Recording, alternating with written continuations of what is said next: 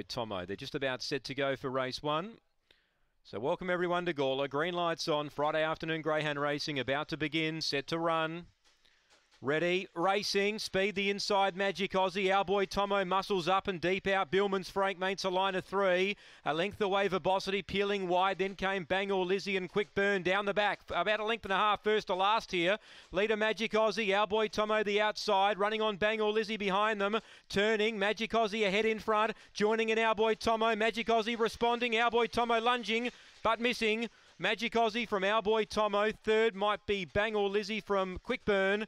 Photos there behind those Verbosity. Last in Billman's Frank. Really competitive race. First favourite home at Gawler.